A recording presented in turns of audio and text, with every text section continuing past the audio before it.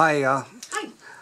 What do you think about a full-service veterans hospital in Manchester?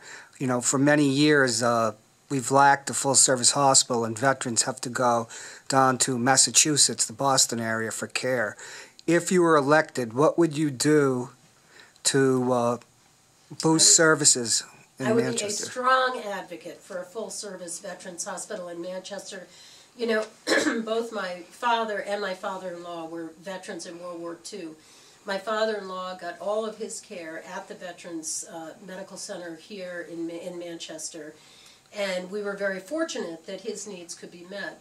And at the end of his life, he lived the last 3 years with dementia at the Veterans Home in Tilton. So our family is very grateful for the support that he received, and I want to make sure that all of our veterans and their families get the support that those veterans need. One of the reasons that I'm opposed to the wars in Iraq and Afghanistan is that I'm very, very concerned about the harm that's been done to our troops. Not only have we lost thousands of lives, but we have crippled so many people with devastating illnesses, brain injuries, PTSD, and these injuries are lifelong. They will be with us for years to come.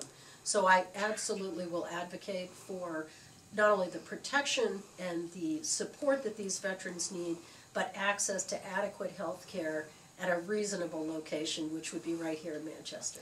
So do you think that a voucher system where veterans would be given a voucher to go to area hospitals would be an acceptable substitute for a full-service hospital? I'd be very concerned about the voucher for veterans in the same way that I'm very concerned about Congressman Bass proposing the voucher for seniors. Vouchers do not keep up with the rising cost of health care, and people do not have the resources to pay out of pocket. So I want to make sure we have a guaranteed health benefit for veterans and for seniors. Thank you.